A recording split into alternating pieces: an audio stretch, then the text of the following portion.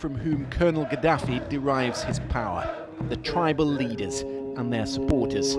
This group from Saba in the south. To the east, the rebels demand not just that Colonel Gaddafi leaves power, but also the order he established be replaced.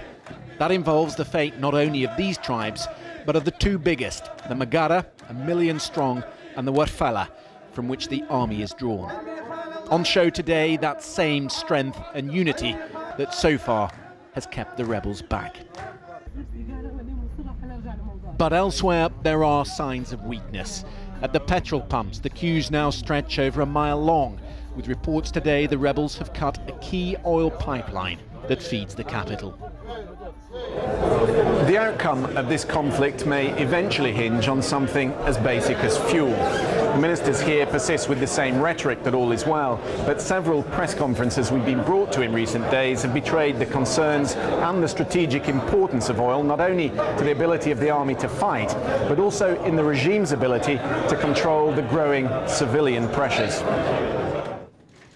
In the adjacent room, the Prime Minister was holding crisis talks with his new oil minister. And from this meeting, they emerged with a last chance offer: the prospect of future oil exploration contracts in exchange for a ceasefire. They sense the impatience growing in the West. They're trying to drive a wedge between the NATO countries, and they've pinpointed Italy, which has more to lose here than most. على الحكومة الإيطالية تنسى كلياً ما تم الاتفاق عليها في السابق. So now the Italian government needs to forget totally about Libyan oil and every agreement we signed with it in the past.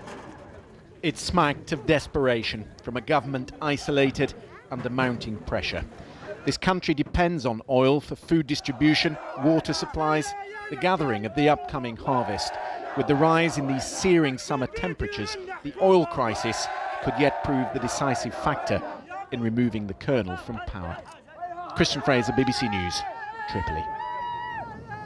The Italian Senate has approved an emergency austerity budget worth around 50 billion euros.